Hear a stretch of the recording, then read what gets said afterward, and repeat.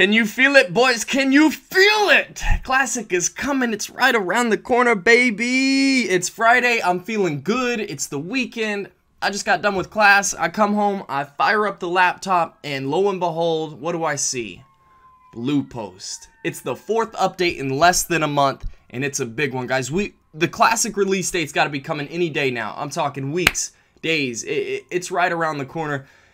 The wheels are turning over at Blizzard, dude, and I just want to point out, I'm sure you've already seen the news. I'm not going to read the entire post for you, but I want to point out how personal it's starting to feel again over at Blizzard. And I know they've gotten a bad rap in the past because of, you know, the community or the company that they've turned into from 2004. I mean, it was so personal. We had Dungeons and Dragons guys creating World of Warcraft all the way down to, you've already heard the spiel. Feels like, you know, the marketing team overtook Blizzard. But guys, I don't know what's going on in the rest of Activision Blizzard, but the Classic WoW team is absolutely killing it.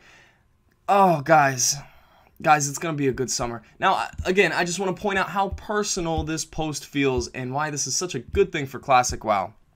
So, let's read the second paragraph. Well, actually, the last sentence of the first paragraph and then the second paragraph. We wanted to keep loot trading in WoW Classic because the end result is the same. The correct person gets the item, and it'll save everyone time. Now, whenever Blizzard's recreating Classic, they're trying to be reasonable, right? They don't want to just recreate the game as it was with bugs and flawed systems. Now, I think it's debatable on whether loot trading not being in the game was a flawed system or not, because as everybody that's played on private servers or played in the past, you realize you don't really need loot trading, especially in the environment of vanilla WoW. You know, there's this reputation that you hold on each server, and if you ninja stuff, you're not going to get invited to groups. So whenever this discussion was up in the air, you know, before we got this news, I didn't really mind if they just completely left it up to the player base, didn't even have loot trading in the game. But guys, what we got is second best. They just put loot trading in raids, which is awesome.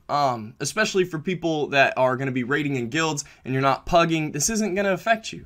Now, as for the pug groups, it might even be beneficial for you, right? So it's a win-win either way. I know it's not the exact same thing, but guys, we're getting Classic WoW either way. Now check this out. The second paragraph. But we heard your concerns about the potential for abuse of the loot trading systems in parties of 5. It's possible that abusive play could take the form of a group of 4 players colluding to deny loot to a stranger who joined the party as a pickup. Raid groups being much larger come with more understanding on the part of solo players that loot distribution can depend on the whims of the many players and raid leaders who know each other. They're listening, boys. They're listening. We're getting Classic. This is such good news. This is such good news. Guys, you should be feeling good. We're going to get to re-experience the glory days. It's not going to be exactly the same, but arguably it's going to be a better experience. Guys, thanks for watching. Get hyped. Happy weekend. Happy holidays. It's your boy, Graysfordays. If you haven't been satisfied with all the Classic WoW updates and Classic WoW videos coming out, guys, check out my Classic WoW Hype series. It's pretty cool. We examined some cool one-off NPCs and items in the game. I'm loving this series right now. That's all I got to say. It's your boy, Graysfordays.